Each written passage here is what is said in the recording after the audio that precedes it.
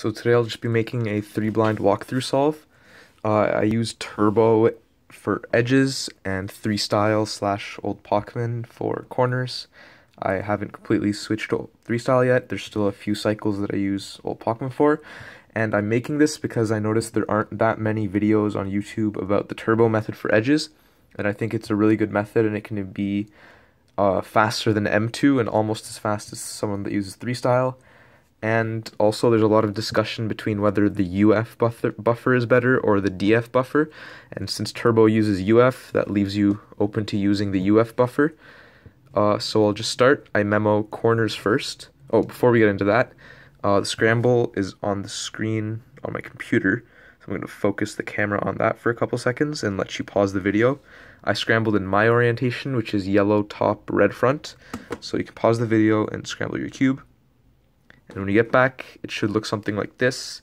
If you have a different orientation than me, the colors will be different, but you should have a solid line here, and actually these 3 solved edges, which is a very nice scramble. So I memorize corners first, so we'll start, this is my buffer.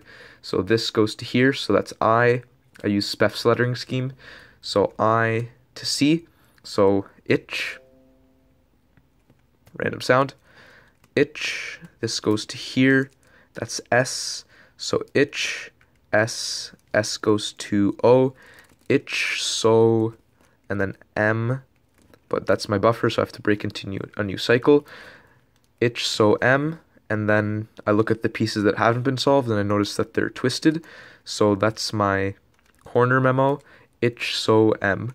So it's just a sentence like itch so much, but the much is just an M.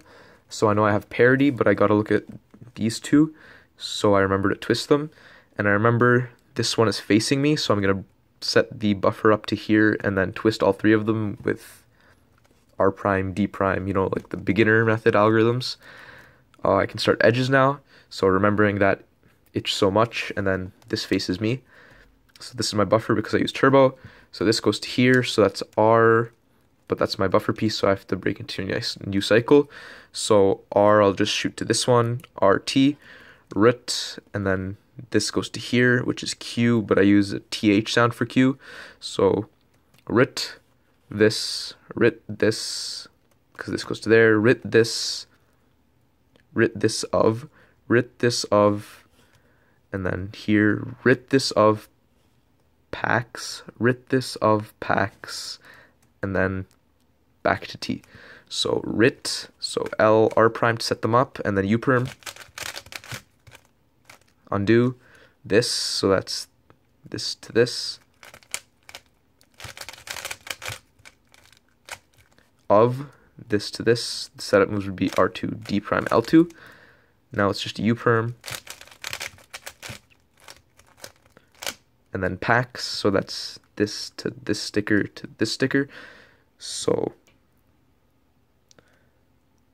R to set this one up, and then L2, the algorithm, L2 R prime, and then last target, R prime, and then I do a, what's it called, a Z perm, because that swaps these 2 and these 2, so that I can do my last corner target as an Old Pachman algorithm. So, and then undo the setup move. Now I'm ready to start corners. So my corner memo was itch so much, or itch so M.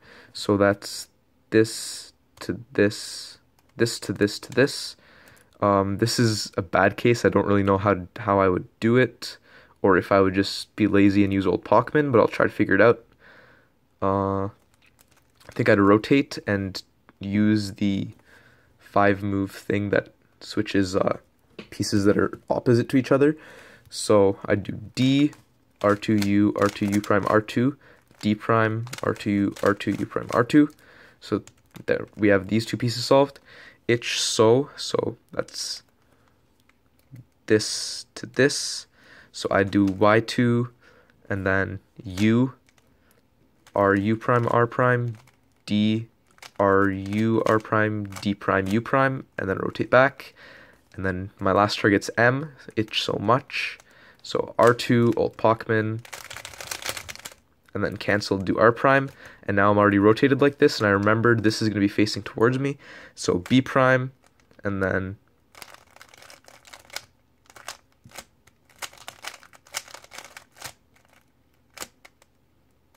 nope. And there's the solve. Thanks for watching. I hope if you use TuRBo, that helps you out. If you don't use TuRBo, I recommend you check it out. If you use Old Pachman, it's a pretty interesting method, and it's actually, in my opinion, a lot easier to learn than M2. And in my opinion, it's also faster than M2, and it gives you this buffer, which I've heard has nicer commutators, but I haven't started learning edge comms. So yeah, thanks for watching.